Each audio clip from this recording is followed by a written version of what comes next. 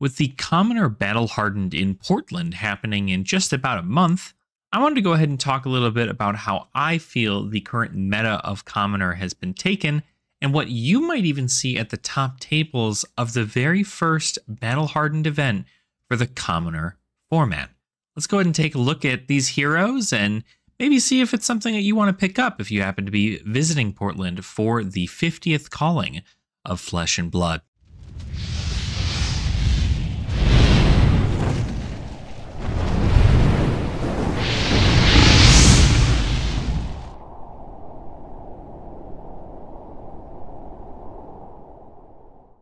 Welcome on in, my Ashwings. It is such a pleasure to have you all here today with me. It's late at night. I have cards on my windowsill. Life is good. And more importantly, what is good is the fact that we live in a time where Commoner is getting a Battle Hardened. That's right. If you don't already know, calling in Portland is happening in November, and at the same calling, if you end up not wanting to get into that calling, or maybe you drop out of the calling day one because you don't think you're going to make day two, you can go ahead and join into the Battle Hardened that is a Commoner format event. Now, to my knowledge, this is the very first Tier 3 event that the Commoner format has ever gotten, so it is certainly something that is very, very special, and it's being held at none other than the 50th calling to ever exist in Flesh and Blood's history. So while I'm wishing a lot of good luck to those who are battling it out in the calling, I certainly wanted to take today's video to talk about how I personally believe the meta of Commoner to be, and something you might want to look into if you're looking to join in on this event. As a Battle Hardened always is at this point, you do have a PTI on the line when you are winning this event. You can take a look at the wonderful prizes you'll be getting for winning in this Commoner format. A total of $500 for first place, a Battle Hardened series exclusive playmat, a PTI, and a gold foil legendary black envelope. And the second place even takes home $500, a PTI, and the playmat. Everybody else is still getting cash prizing at the end of this here, and it's super cool to see, because normally, whenever you see these Commoner events at any of the callings that exist throughout, or Pro Tours or any of that, there is now a gold foil on the line during those callings, or during the Commoner side events, I should say, during the callings. But those gold foils are actually just very, they're commons, they're rares, they could be majestics, which are all still fantastic wins. But at the end of the day, that's all you're really getting at a Commoner event there for that gold foil. It's the biggest Commoner event that could happen at a Flesh and Blood scene, and it's very, very cool to see everybody battle it out. I love seeing the tournament reports from when those happen. But with this, there's a lot on the line. Again, a PTI is an invite to a professional tournament, so it can get you an invite into the Pro Tour, an invite into Nationals, or any of that stuff, just by playing Commoner. And on top of it, you also get, at first place, a gold foil legendary piece, right? It could be anything. And I know that for the calling, they're giving out a gold foil Crown of Providence. Gold foil Crown of Providence is being given out at the calling in Portland. So it is very, very cool to see that they're at least giving legendaries out to Commoner folks, right? People who are going to Commoner. Not to mention the fact that Portland itself is a huge mecca for all of the Commoner fans. It's a huge Commoner scene out in Portland. So I think it's really cool to see that everything is being done over there. And I'm sure everybody's going to have a fantastic time. This is something that has been long awaited for a lot of Commoner fans, including myself. And so I'm very curious to see who takes the cake. But what I wanted to talk about today is my personal picks for the top 5 heroes you should be playing when you are going to a Commoner event. Now, this can be at your local game store. This can be at a buddy's house if you're just looking to play Commoner there. But this is kind of a deeper dive into the actual meta of the Commoner format. And so I wanted to get a pulse check and kind of let me know what you guys think about all this. I've been playing Commoner for quite some time. Recently just did a whole bunch of stuff on, things for the Rosetta Heroes in Commoner. If you guys haven't checked that out, go check that out. And I plan to continue making more Commoner videos because it's seriously one of the greatest entry points into Flesh and Blood. And I feel like it's really, really important that it is showcased as it should be. But let's talk about my top 5 picks. Let's go ahead and start at the bottom at number 5. And then we'll move our way on up to what I believe is going to be the number 1 pick for the pros at this Battle Hardened.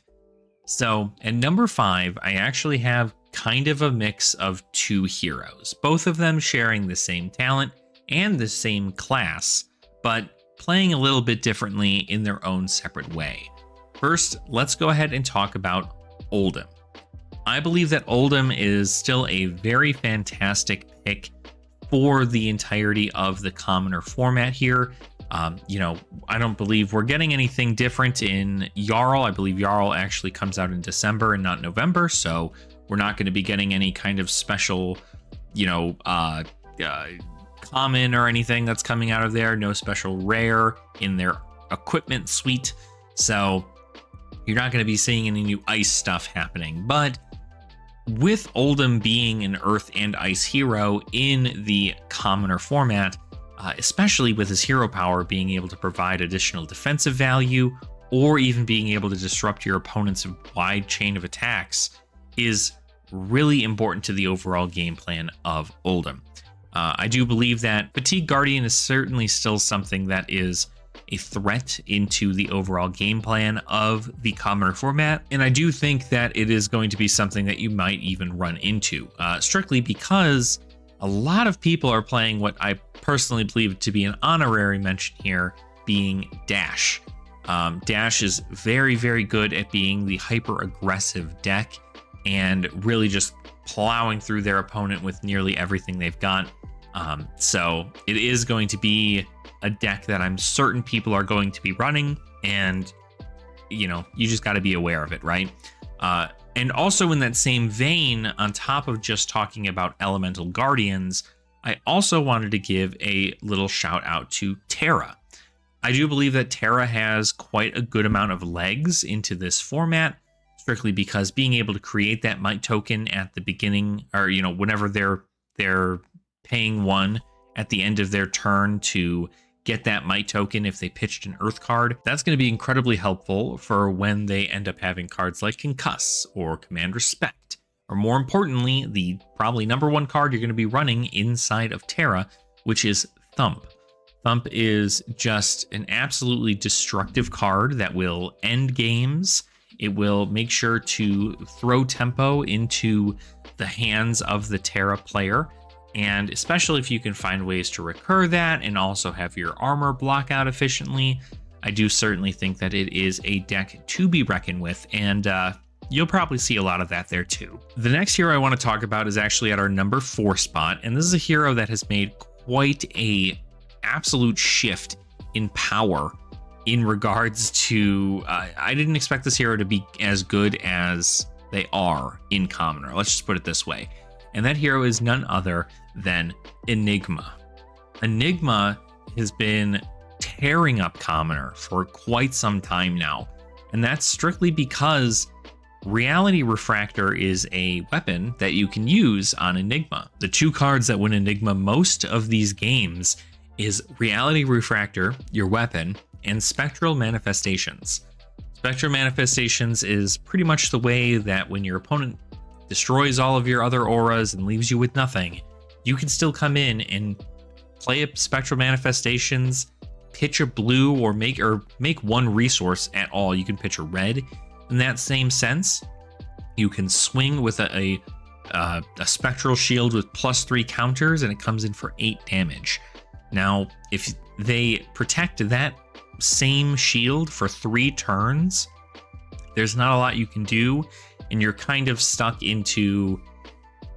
They essentially swap out their actual weapon for the Spectral Shield, and in doing so, their weapon now says, pay 1 resource, attack for 8. And that is way overrate. It's a way crazy powerful. Not to mention they can also give it more counters with your Uphold Tradition, the Arm Piece, that Enigma gets access to as a Mystic Illusionist. There's a lot of value that can be played onto this. And so they play Spectral Manifestations, and they protect them with a whole bunch of defense reactions, a whole bunch of ways to block out attacks, to save those. So if you have a way to blow up Ward, perfect. But it is very effective, and it certainly is taking on a lot of different heroes. But Enigma's doing super great into the format right now, but we'll see whether or not she ends up actually taking it home at the Battle Hardened in Portland. Now, these next two heroes I'm going to talk about are actually pretty, they're pretty up there, right? I would say if you are considering my spots 4 and 5 to be A-tier heroes, these next three I'm going to be talking about are S-tier, but the next two you might already know. For our number 3 spot, I'm actually going to go ahead and choose Iyslander. I believe Iyslander is still a great contender into the format, and much like with any wizard, if you as the opponent do not know how to properly block out arcane damage in a certain way, when to take this amount of damage as opposed to this amount of damage, it is going to be really difficult for you to understand that you shouldn't just be able to throw your whole hand away. Iyslander is going to be able to play cards on your turn and also on her turn. On an Iyslander turn, in most cases, it's just put an ice card, a blue ice card, into Arsenal and pass. But sometimes they have access to things like Wounded Bull, and now they even have access to Fyendal's Fighting Spirit. So as long as they're still playing that Goliath Gauntlet, they can still come in with a really powerful attack and allow you to make a decision on, oh, you know, maybe you didn't expect to do all of this blocking and you expected to just pitch a bunch of cards. But if your cards don't block very well, they can't block physical well enough. And if you're playing too many reds, you're not going to be able to block out the cards that are coming in for damage on Iyslander's side.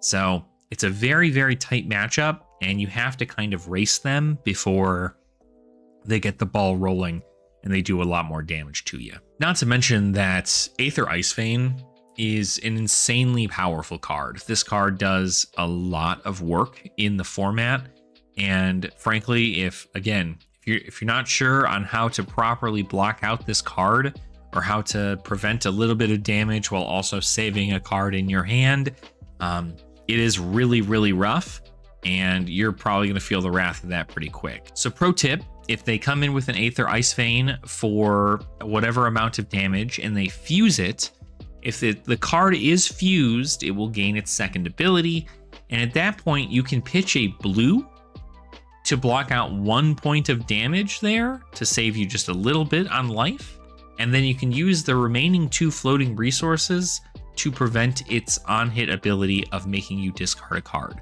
So you're taking a little bit of damage in this regard, but you're also getting to keep a card in your hand for your turn, which is incredibly effective. So keep that in mind when you're going against Iyslander. It's probably like the one tip I can always give anybody for. The next hero we're going to talk about is very infamous in the Flesh and Blood Commoner format, and honestly a hero that I would imagine a lot of you would have expected me to put in first place, and that's actually going to be Ira.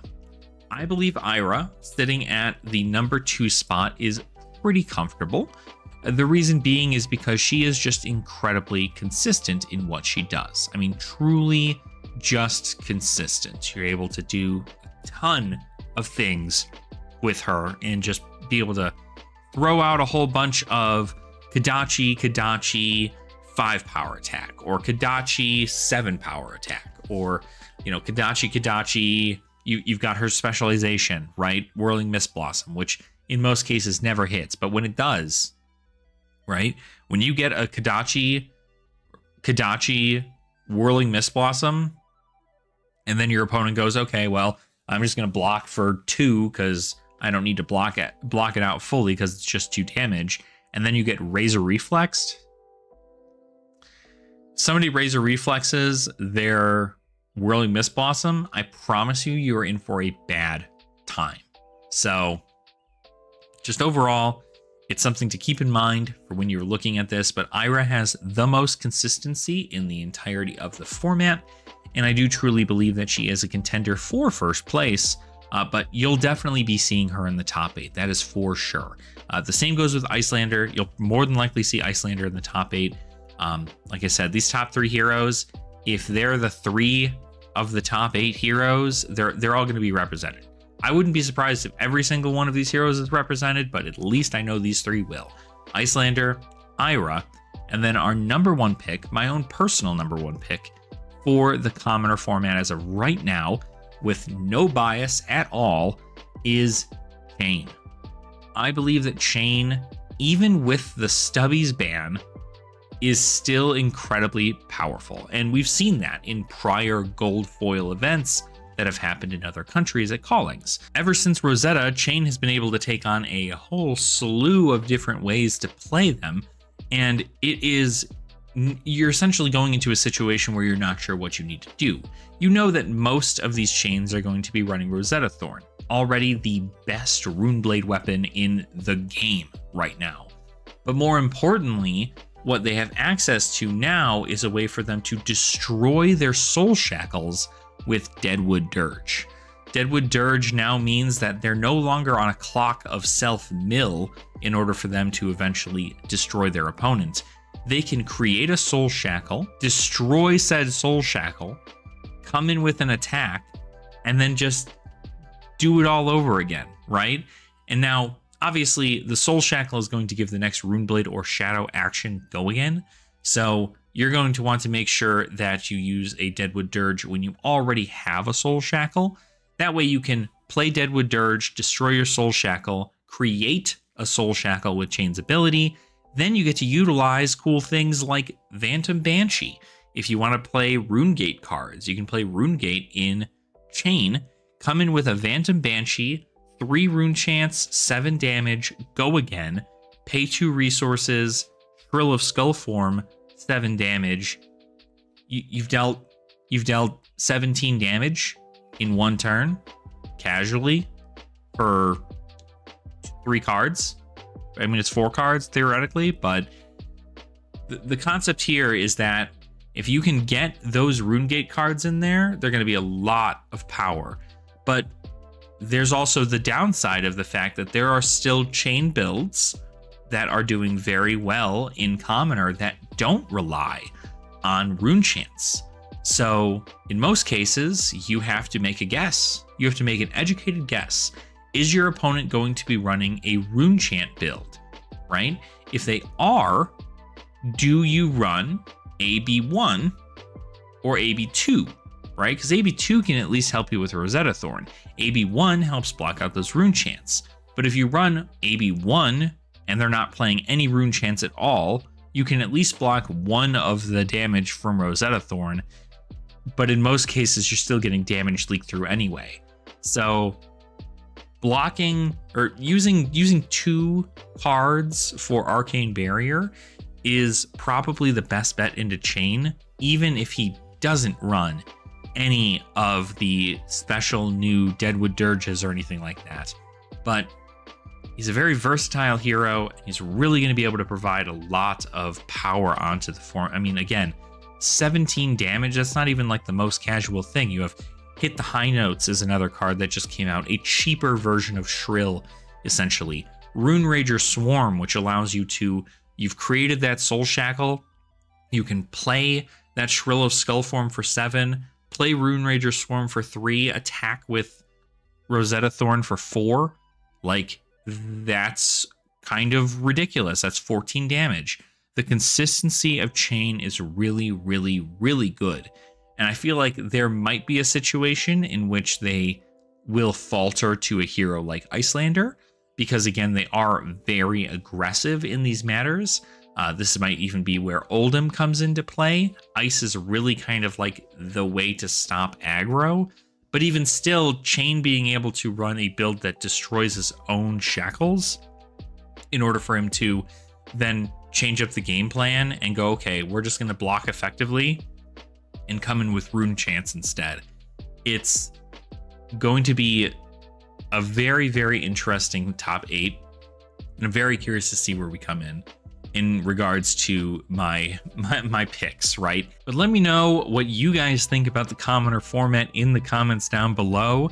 I know there's very much so contention, and there's always something in the commoner format. I mean, I cannot tell you the amount of dark horses that exist within this format.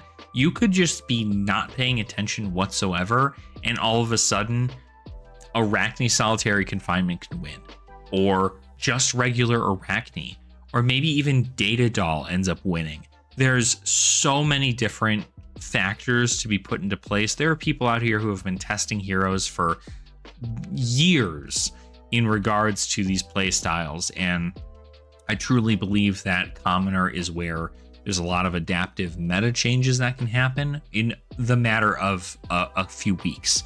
So keep that in mind when you are looking to build your deck for the commoner format. And if you're in the calling for the Calling Portland, the 50th calling of Flesh and Blood, and you end up dropping out, lucky for you, you can go probably visit any booth or just pick up a bunch of bulk that you have at home, create a commoner deck, make sure you have it on you, so that way if you drop from the calling, you can go join the Battle Hardened. And this Battle Hardened is going to be real quick. You know, it's blitz round timers, but significantly less powerful cards. So you're not going to be seeing, you know, any kind of super crazy burst turns and, you know, no one-turn kill concepts in most situations, but it's going to be very different for a lot of people who have only been playing Classic Constructed and then moving into Commoner. Just know that Commoner does have its own ban list, so make sure to check that before you end up going to this event. Outside of that, there's no Living Legend list, so you don't have to worry about any of your heroes being banned from play. Just look at the cards that are banned in Commoner, and then make sure you're not having those cards inside of your deck. You should be all set to go. But I hope to hear from you all in the comments in regards to who you think is going to take down the Commoner Battle Hardened in Portland at the end of November. And make sure to give the like button down below a little smooch. You can also subscribe to the channel if you wish to see more cool Commoner content from this silly face here. And then on top of it, if you wanted to support the channel in a little bit more of a monetary way, you can go ahead and do that by becoming a channel member. Channel members certainly help us out here, and you know, it makes the channel grow. I'm always appreciative of anybody's support, no matter what tier you can go into, and it just warms my heart to know that you'd be willing to do that for little old me. And I'm happy to continue making content for all of you fantastic Ashwings out there. It's an absolute honor. So thank you all again so much for hanging out with me today as we talked about the Commoner format and my top 5 picks for the Commoner meta and the Commoner Battle Hardened in Portland. And I hope you all continue having fun in the Flesh and Blood. And I will see all of you beautiful Ashwings in our next video.